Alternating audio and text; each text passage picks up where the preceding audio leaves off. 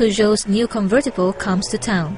Nasim Sendirian Berhad, a member of the NASA group of companies and the official distributor for Peugeot vehicles in Malaysia, is targeting to sell 100 units of its newly launched Peugeot 308cc this year. NASA Joint Group Executive Chairman S.M. Nasaruddin says he is optimistic that the new model would help Peugeot retain its leading position within the niche coupe cabriolet segment. The product speaks for itself, and as well, I believe in pricing things competitively.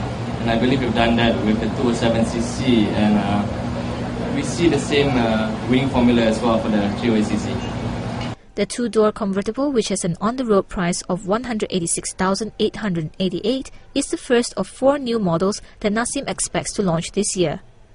The new car comes with a stylish and sporty design fitted with luxurious features and advanced technology.